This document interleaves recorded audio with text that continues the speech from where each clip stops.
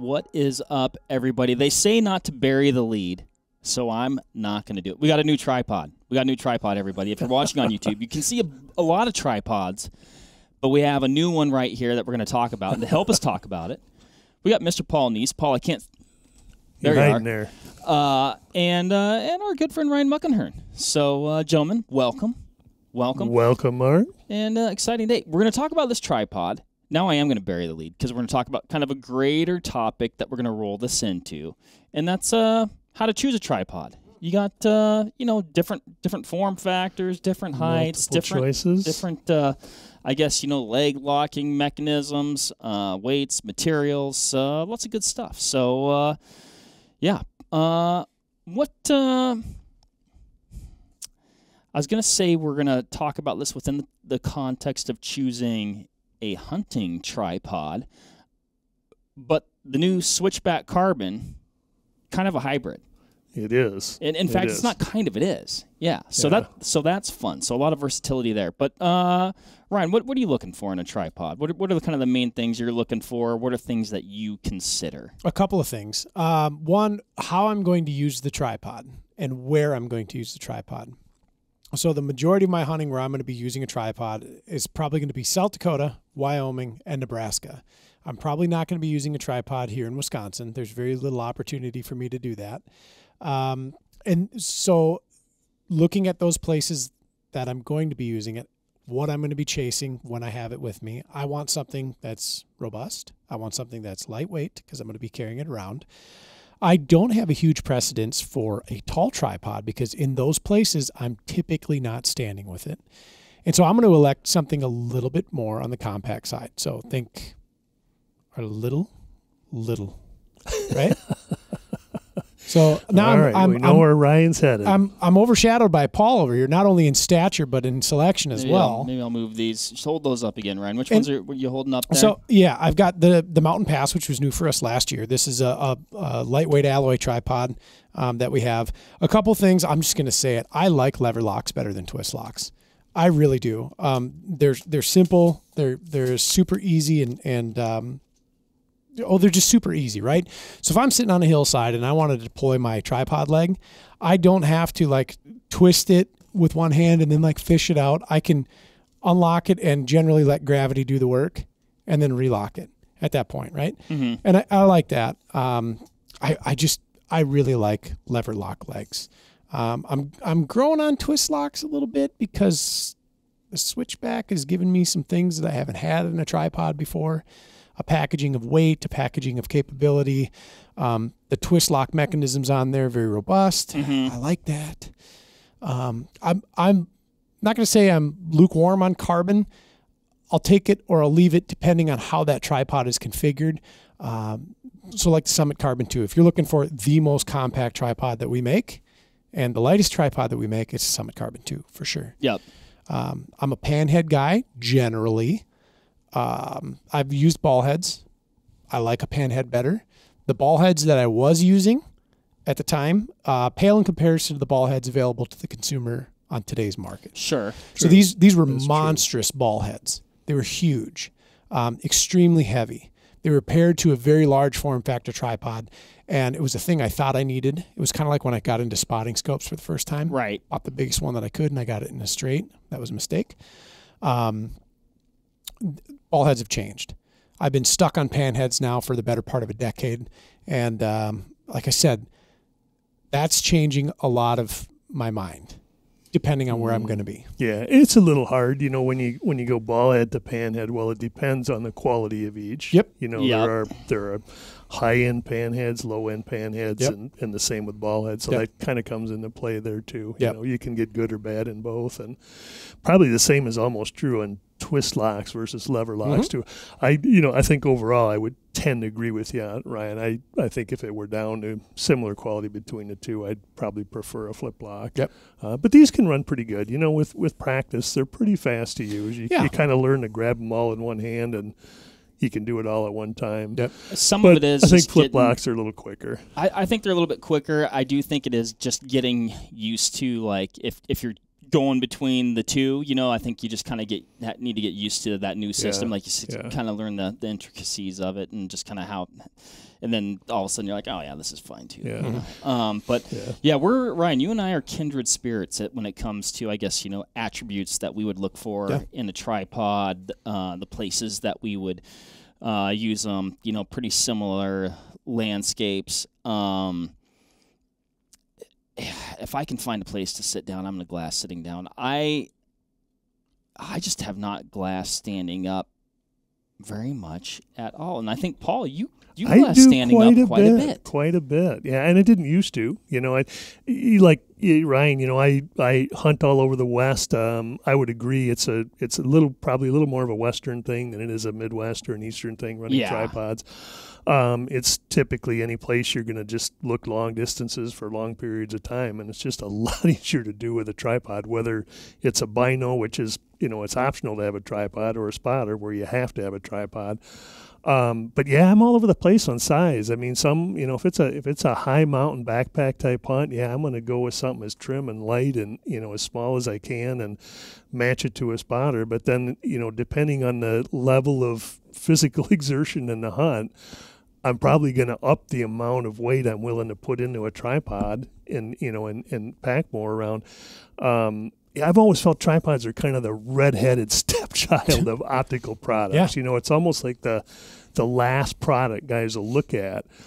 But then what happens is if you get into a situation and your tripod fails or you forget it maybe, all of a sudden you realize what a valuable piece of gear that thing really is.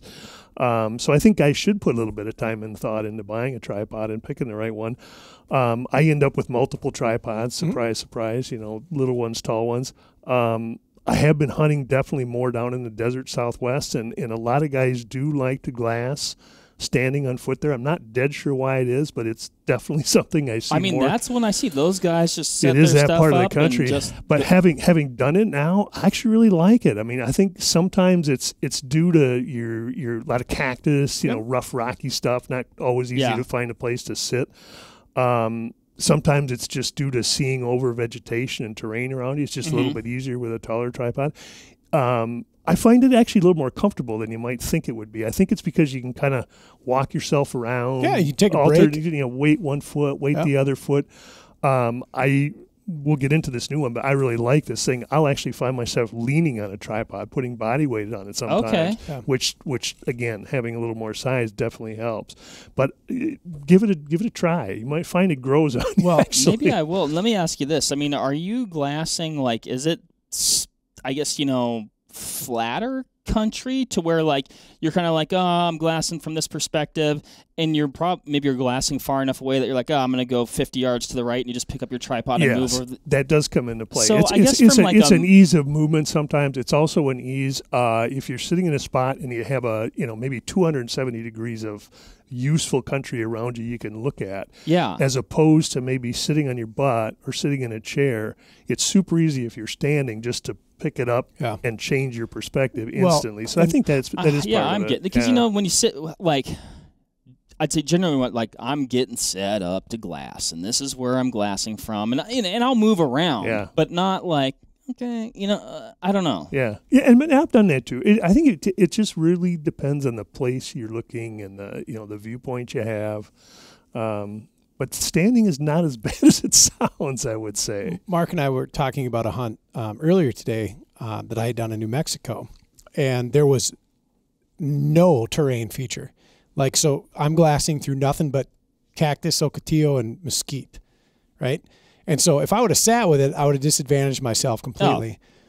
So standing would have been advantageous when we were low. When we were high, of course, then we're glassing down. There was just zero opportunity to be successful while seated. And so we didn't spotting scope glass there. It was just all binos at that point in time. Mm-hmm. Terrain's a huge part of it. And then when I'm in, say, Wyoming, for instance, I'm usually on an elevated position looking down or looking across a canyon or a draw or something like that and tearing into it. I really don't tripod glass much when I'm like on the open plains Yeah. because there's not a great opportunity to do so. I was just thinking one of the other things I find if I'm going to set up, like Mark, you were saying, you kind of pick a spot and you can get comfortable and look at it. Maybe you have a chair, just something really comfortable, a pad. I still like longer tripods. I think, maybe I've got long legs, long torso. I find it easier to kind of fit myself in with longer legs. But then what will happen is if I'm going to sit, I'll usually have those legs spread out wide, really stable, kind of bringing the head back towards you a little bit. Okay. But then what happens, you get comfortable. It's great. But then it becomes to move and adjust. Yeah. It becomes awkward. You kind of have to pick this thing up, reset the legs. And that may be where like standing has an edge because it's maybe not quite as comfortable, but your ability to pivot and move faster is a lot easier. I mean, I've talked to, some, guys, Arizona, Southwest, whatever, and, I'll be like, oh, yeah, I don't ever stand. They're like, yeah, I always stand. Yeah, it's definitely more common down there. Yeah, big on tall tripods and big on big binoculars. Yes. Down there. Yeah. Yep. Okay, so we've covered twist locks, lever locks. Ryan, you hit on, I guess, leg construction. We've got aluminum versus carbon. One note on that, and something I didn't say. Carbon is a really interesting material. A lot of people immediately think it's guaranteed to be lighter, and it can be, but that depends.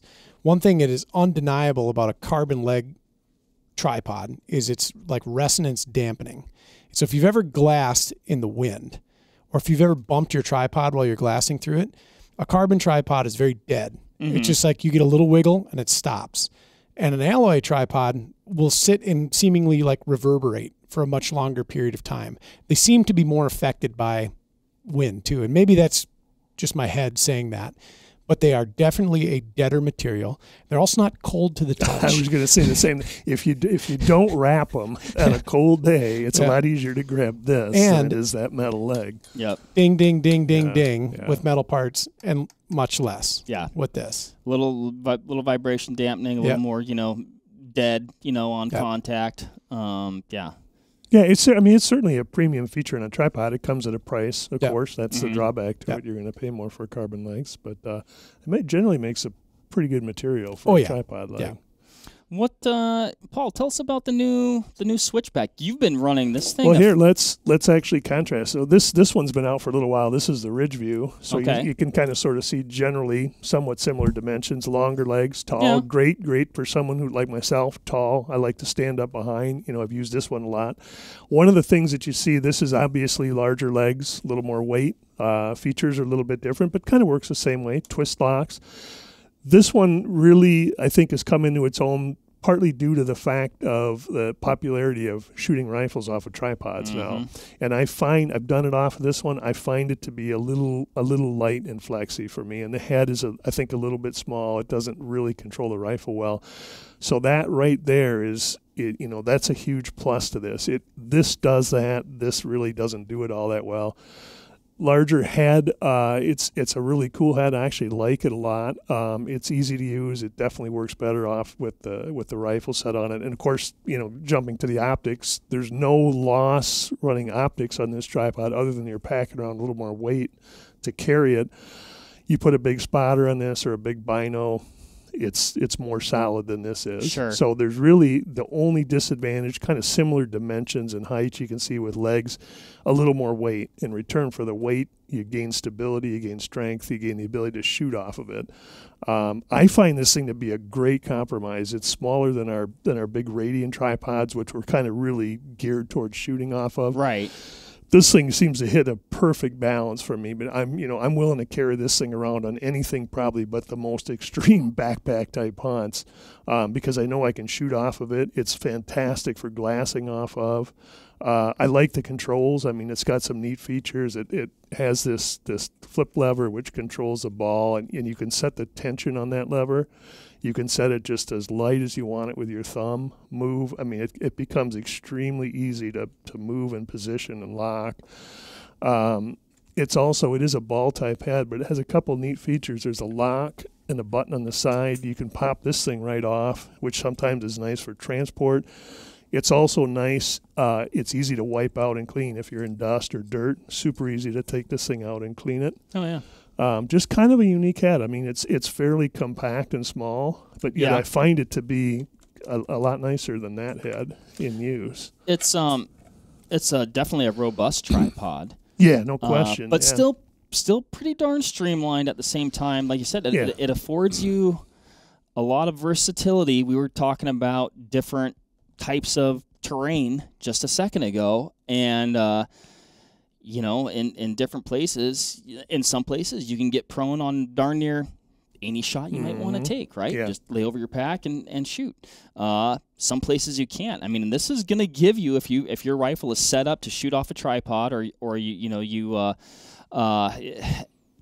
well, you can see there's no center column on this thing, right? So it's a tall, and I'm a tall guy. I'm 6'3". I can set up a bino and a spotter and glass straight off of this thing. So I have all the height I need. I don't need a center column.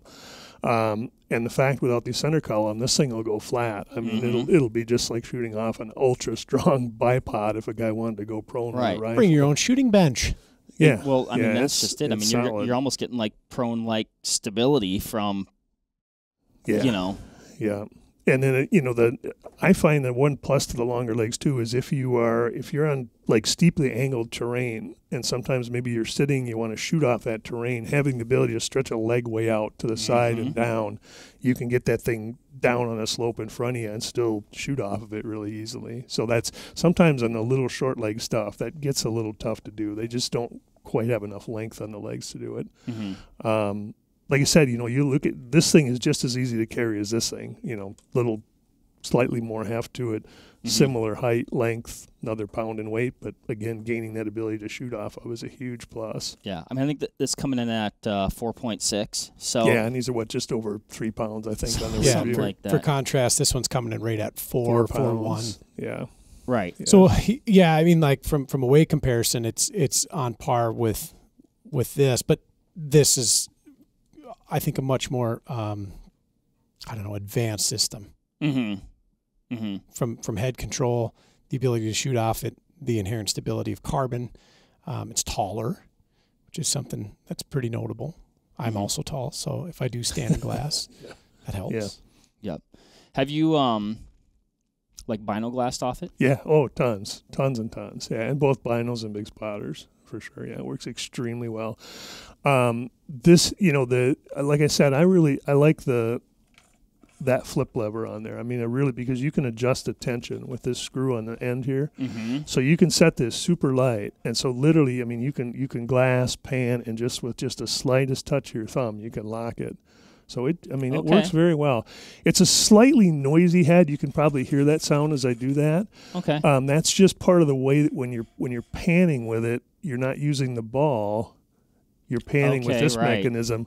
I've had guys in the field tell me, "Oh, you're going to scare game." Well, no, you're not going to scare game because nothing can hear you that's not within 10 feet of you. Right. But I mean, it's just part of you hear that panning sound, and that again, the guy can wipe. You get dust, you wipe it out. I really like the way the thing works. Well, yeah, you got to think too. Like when you're tripod glass and you're not doing that. You're going just tiny incremental movements. Yeah, and so the nice thing, you can use the ball, you can set an angle, and then you can just pan back and forth with that. So yeah, I do like that. That was I never even thought about that until Paul just showed me that.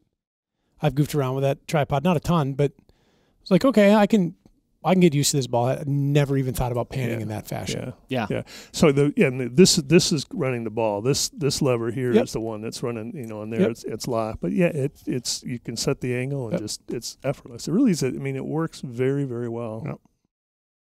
I like it. I can tell you,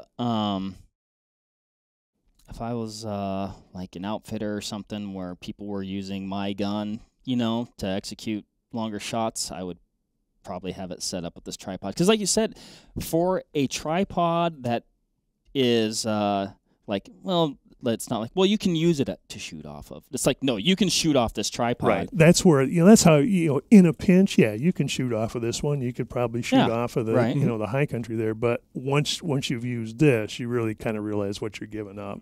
Just the stability and the strength of it is in a different league. There's a lot of companies out there now that are making Arca Swiss compatible plates that attach to your rifle, even if you have like a really conventional rifle, like a Remington 700. Right.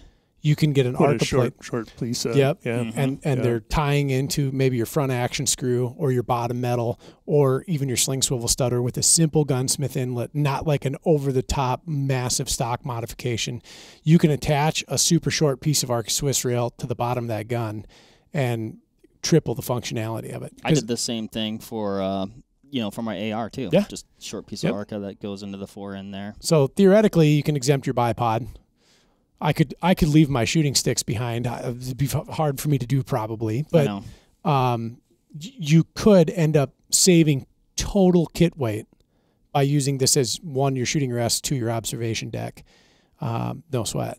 And shooting off a tripod, I went from 0 to 60 on that the first time we were doing an on range with the Radians. It was really the first time I did it and did it right, perhaps. 1,050 yards on a tripod, standing. Pull the trigger, watch the impact. I mean, it was like, well, that was nice. When you're prone them out too, it's like bringing your own bench to the field. So super cool. When you think about what it really can transform for the hunter, like I think about like my max effective range, like shooting offhand because the scenario demands me to shoot offhand. Like we're talking maybe a couple 100 yards. Yep. Not 1,050. Right. Well, okay, I'm not going to shoot at anything at that. Right. But you get what I'm saying. It was to me, it was no different than having the bench there. I walked up to my rifle, I dialed my data coordinate, I got on the gun, and I'm like, boom. Right. And then it was like, and 1,000 impact. And it's like, oh, wow. Yeah. That was clever.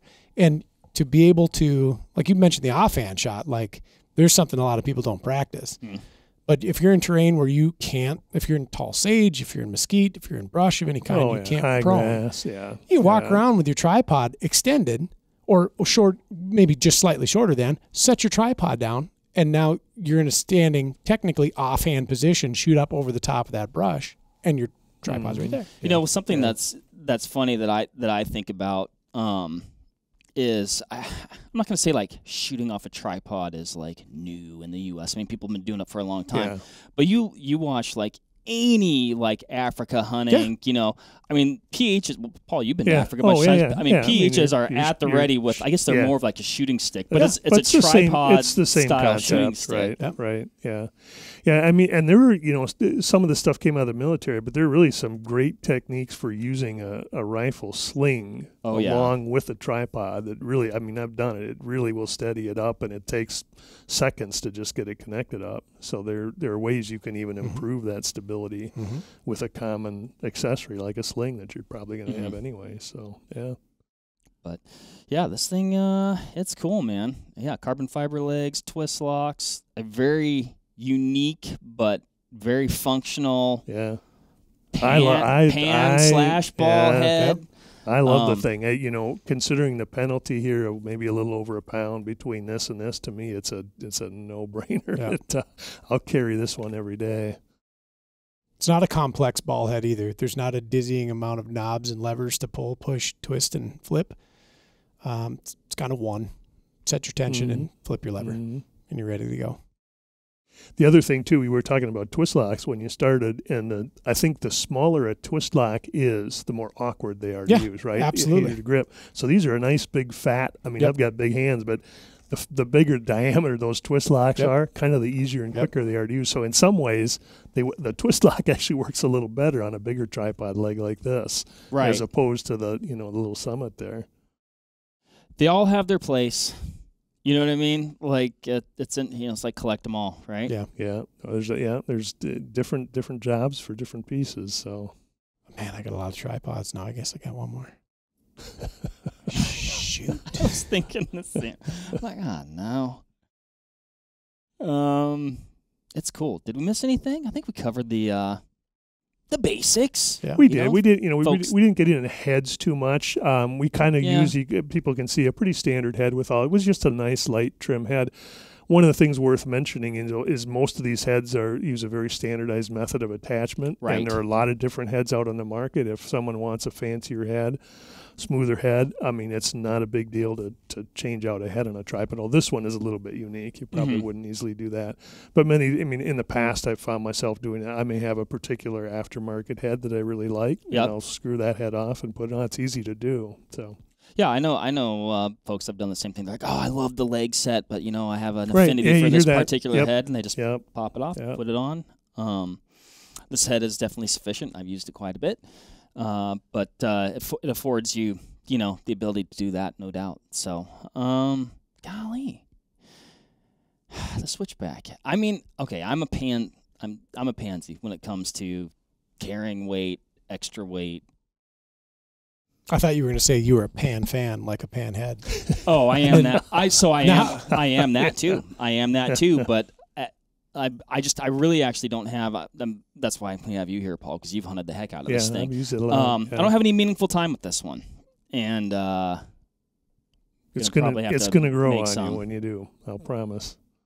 Cool. All right. Well, there you go. There's some basics on things to consider when choosing a tripod. Yeah. And A little bit of a sneak peek at something new. And sneak peek at something new here. So the Switchback. Check them out. Thanks, everybody, for listening. All right. And stay stable. That'll work. All right. Bye. See ya.